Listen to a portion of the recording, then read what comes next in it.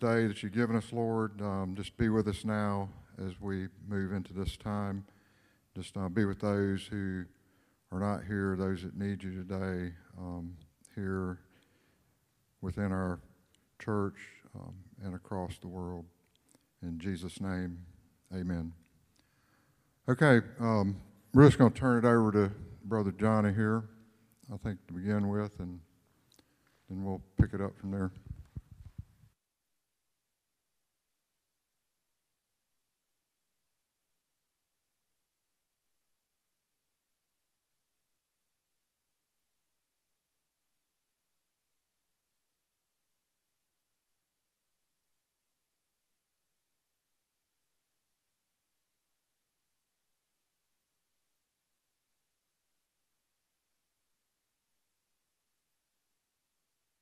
Okay, never.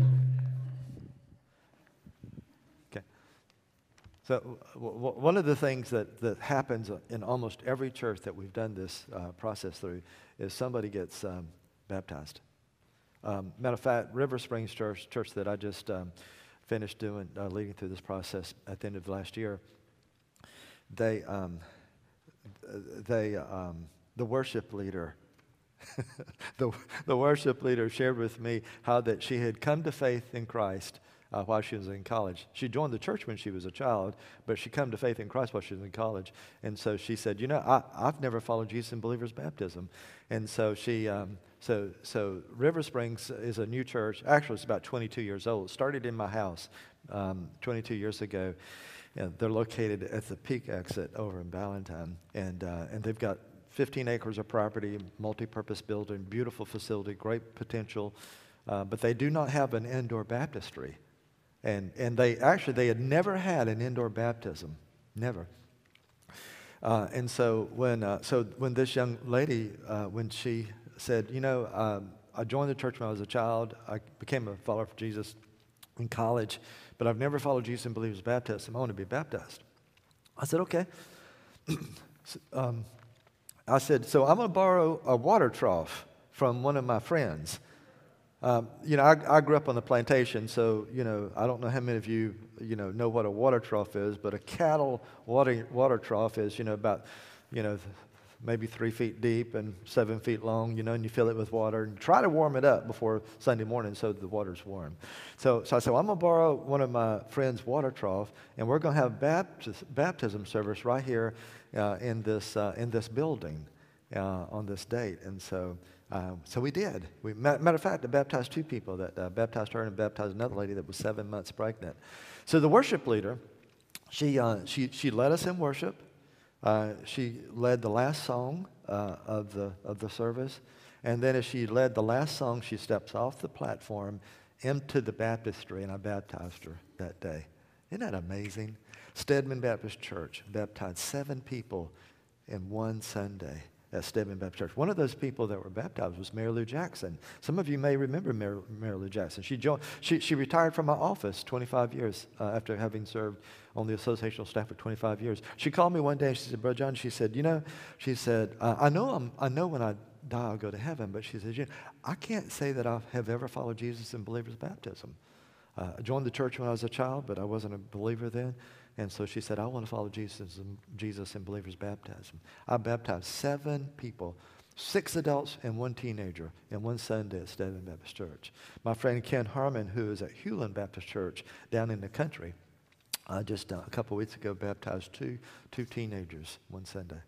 I mean, so this is a spiritual journey. It's a spiritual process. However, there are some things that I can put on paper and say, okay, this is what it looks like, okay? And I call this a phonograph. I'm a picture kind of guy, so I needed something to be able to sort of help me to sort of know how this flows. So you have a copy of this, what I call the phonograph, not flannelgraph, okay? Not flannelgraph, phonograph, and it shows the process. So it starts wide.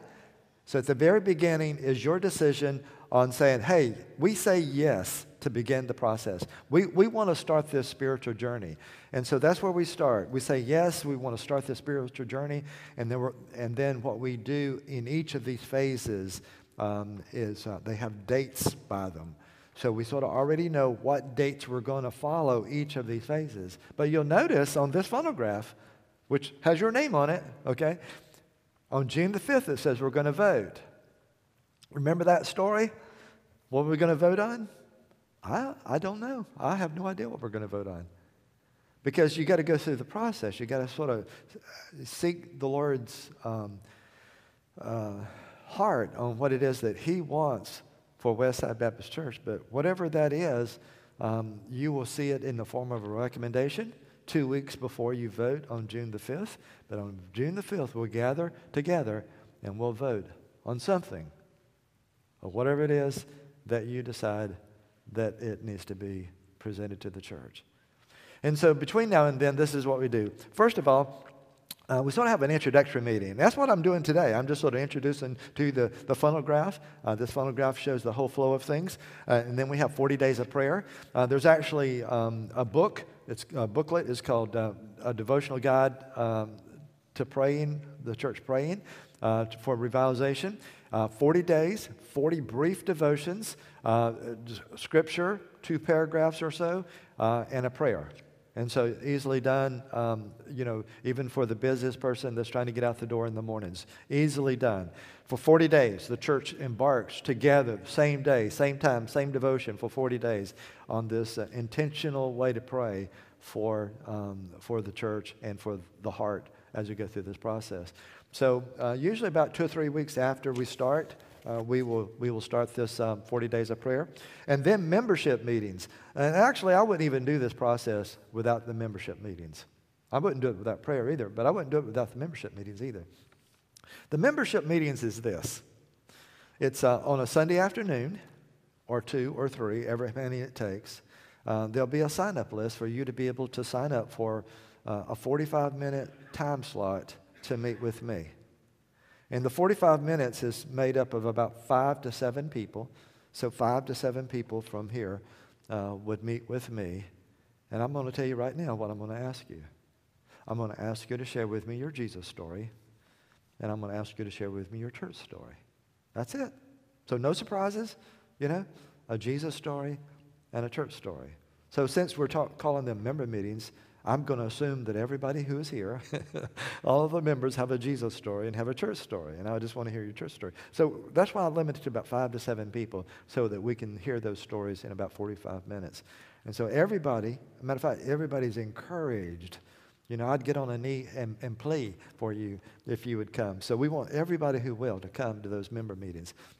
Again, I love hearing Jesus stories. It's been really, really interesting as I've listened to Jesus stories to hear. Sometimes I could tell in the family that are sitting there listening to the Jesus stories that some of them are hearing someone in their family share their Jesus story, maybe for the very first time. Matter of fact, I have found that sometimes people are sharing their Jesus story and they haven't shared their Jesus story in a long, long time. So it's fun to hear. I love hearing them. And then the vital sign. I think, pastor may be preaching or teaching through the 7 vital signs of the church, and you will get what we call like a little scorecard, not on his preaching, not on his teaching, but a scorecard of the vital sign that he's preaching on. Worship, worship, discipleship, fellowship, the 7 vital signs. And so he's, are you thinking about maybe preaching those okay. So preaching those 7 vital signs, and then you'll have a little, again, we'll call it a scorecard for you to be able to sort of score how you feel like the church is scoring in those 7 vital signs. And so we do that, okay? Now, while the church together is going through these things, then there's a leadership team. I usually call them a futuring team. The futuring team will actually be meeting with me. This is not a program. It is not heavy on committees. Matter of fact, over the next 4, 5, 6 months, there's only 4 meetings. 4 meetings, okay? And so it's not heavy on meetings. It's not committees. It's just a way to process this. But the team will be meeting with me, and I will be asking. Everybody on the team has a job, has an assignment. It's easy. It's not real heavy. But everybody on the team will be doing something to help me get information So we collect information from the rest of the members or from the community. So we'll do what we call community demographics. We'll also do the church history, church profile, your data related on attendance, finances. So we'll just sort of pull all of that together, because you see what's going to happen when you get the recommendation, you're also going to get a report. So you get a report and a recommendation. And actually the report is what justifies the recommendation. So whatever comes out of that report is what's going to say, well, because of this, then we provide this recommendation to help us to have a future that's thriving and bringing God great glory. So I'm working with the team sort of in the background while we're sort of going through these other things for a few months as a church collectively. And then there's what we call leadership Q&A. Basically what that is, it's a sheet of paper that has, it's 2 pages. And basically, it'll ask a question like this. It'll ask, if a young couple with a second grader and a 4-year-old came through the church doors on a Sunday morning, do you know how you would help them find a place, whether it be Sunday school or worship, children, second grader, preschool? Do you know how you would help them with finding a place? And so, and then the opportunity there is for you to be able to share. And then there are other things like, well, what would you say is the church's average attendance? Now, we ask people not to call the church office and ask that question, because obviously the church secretary knows what it is. But I want to know if you know what it is. So if some people say, well, the average church attendance is 75, and a lot of other people say, no, it's a 200, well, then obviously the communication isn't well, and we want to sort of see what we can do to find it. So it's not necessarily finding the right answer, just sort of seeing what other people think. All right, so once we get all this information, so after several months in the process, once we get all this information, I write the report, and also I write the recommendation, and I give it to the team.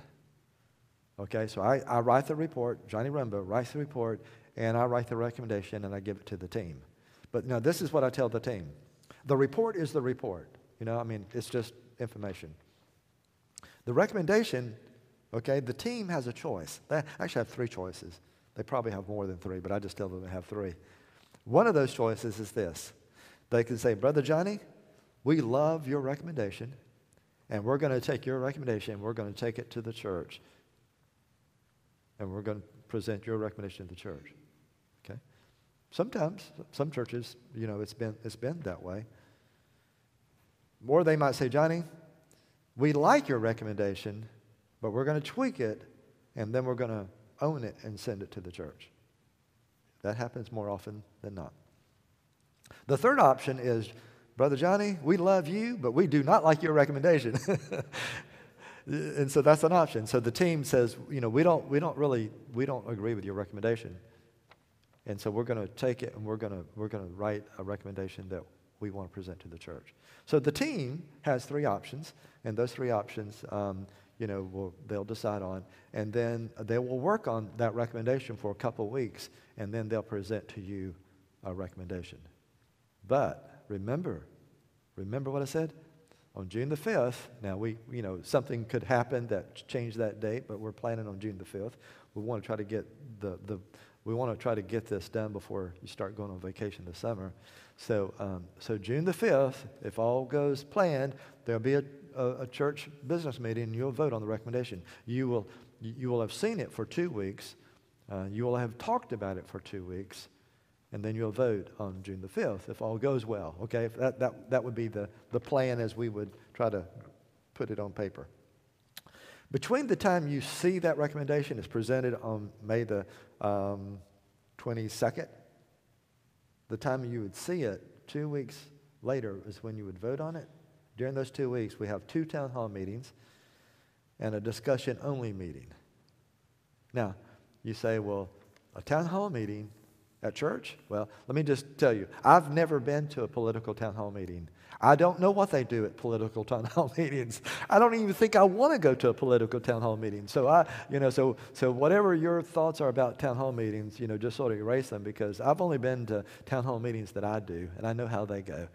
But what we do then in our town hall meetings is basically we'll take you'll have the report and the recommendation, and I will go through the report and just share with you the information that's in the report, and then I will explain the recommendation. Yeah, your team is presented to you, not me. Your team presented to you, because they either loved mine, they liked it, or they didn't like it at all. But the recommendation that's presented to you is the one that your team wants you to vote on. So we have 2 town hall meetings. They're both identical. So if you come to one, you don't have to come to the other unless you just want to. So the 2 town hall meetings, they're both identical. They last an hour or less. Usually it's about 45 minutes of talking about the report and the recommendation, and then a few minutes for discussion. But what I always say is, I am here, and that's true today. Okay, I am here to answer any questions you have. Okay, so I will stay as long as you need for me to stay, and I will definitely I want your question answered. So we'll have 2 meetings like that, 2 town hall meetings, and then you'll notice on this particular schedule, on June the 1st, which is I think is a Wednesday, on June the 1st is what we call a discussion-only meeting.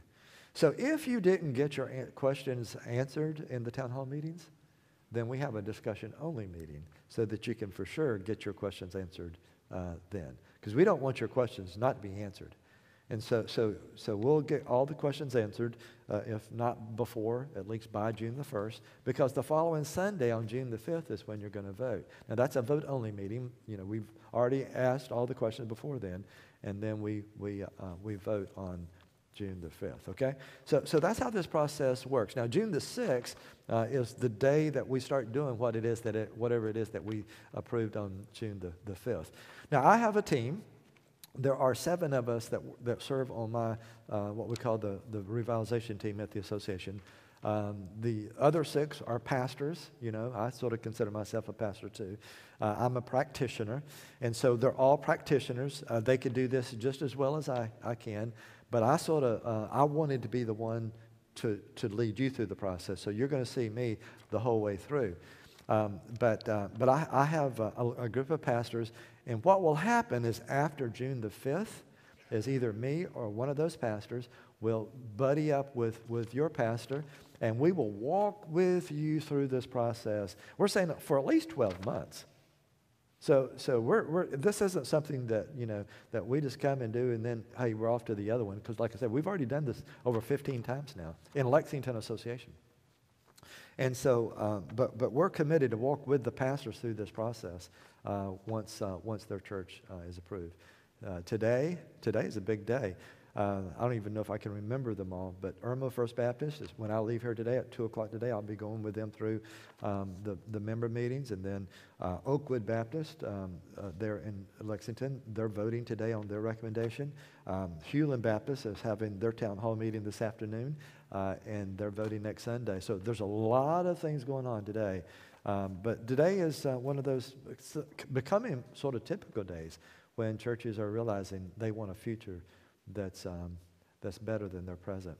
Now, I don't want, again, I'm going to say this, and then I'm going to see if you have any questions. But,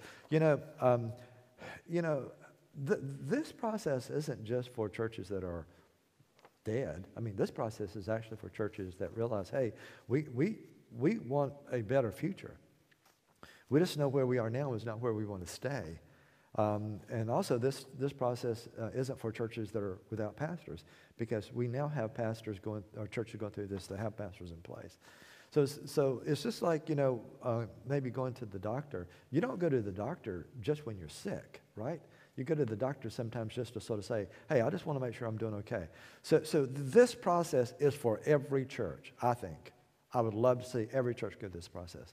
And so what we're doing now is, like I said, I have a team, and different team members are leading churches through this process. So the other churches I just mentioned, I have a team that's working with them, okay? Hopefully I have clarified this for you. You see the big picture through this funnel graph. We start big and work toward a vote date that based on what this paper says, would be June the 5th. Brother Ray, do you have anything you want to add to this, or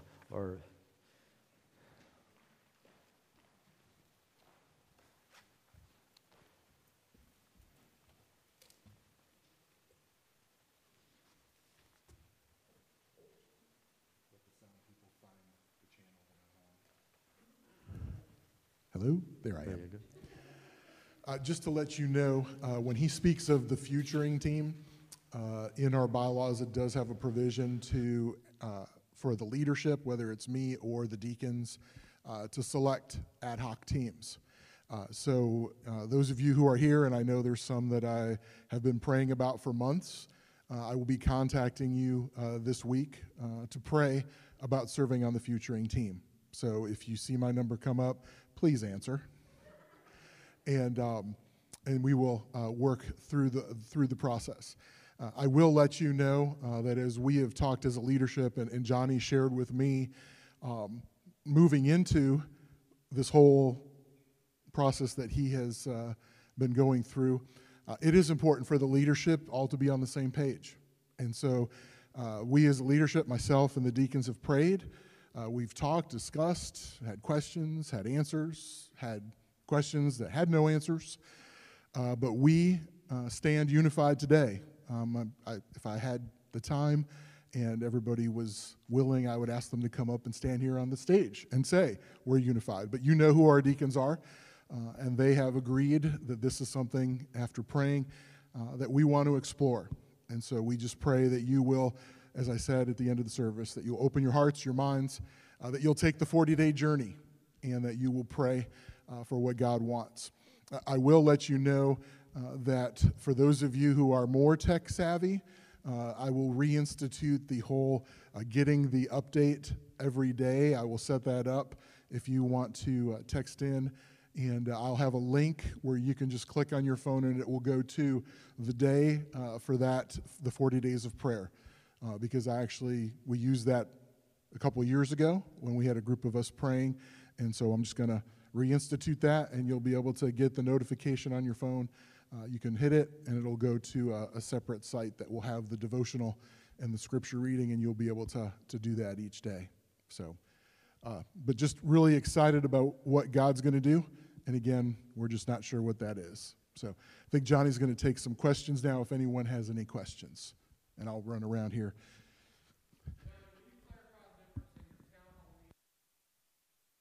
Yeah.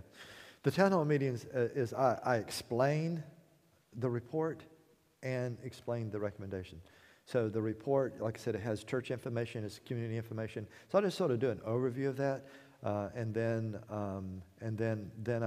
I basically exegete the recommendation. The report should support the recommendation.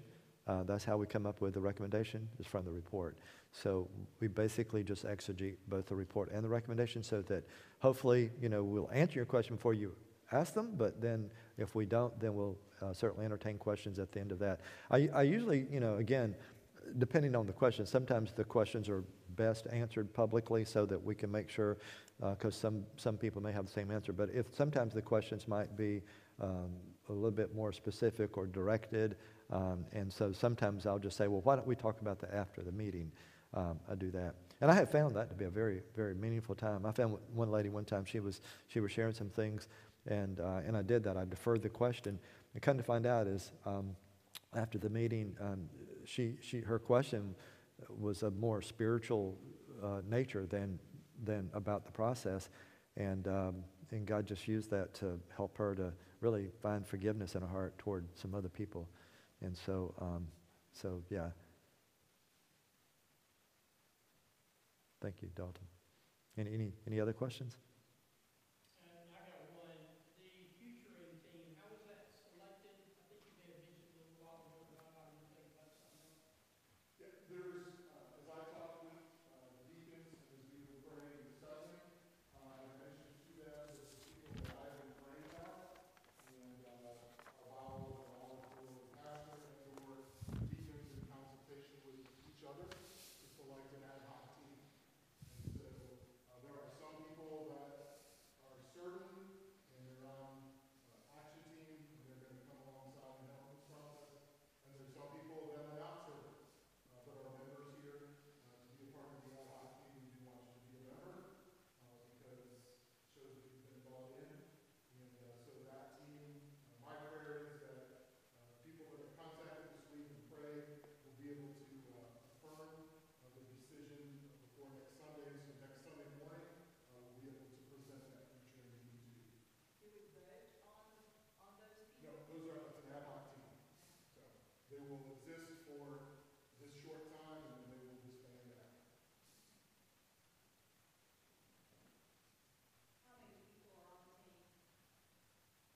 many as say yes. In sharing with the deacons, there were 6 names, and there was one kind of, I think, alternate that I had mentioned, but there were 6 people that I prayed that God would kind of direct me to kind of contact. On the 40 days of prayer, did you say there's a book There is. that we get our hands on? Yes, we will have that. We have that next week. I have it at my office. We can make this available ASAP. Yeah, and there's another book. I don't think I've gone through this. It's called 5 Ways to Pray for Your City. The 40 days is more internal. Lord, what do I need to do to be able to have my heart ready to experience what it is that you want?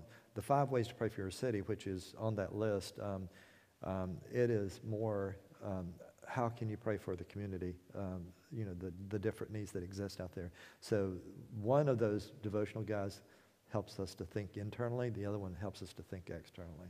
They're both really good. The most important thing we can do is pray. We say that, but that's true. Any other questions?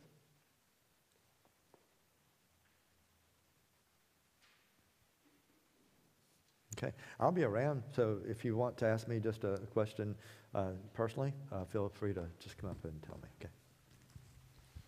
Okay, if you would, look over the minutes, and we'll get those in a minute. Rick, are you going to do the financial? And we'll do that, and then we'll take care of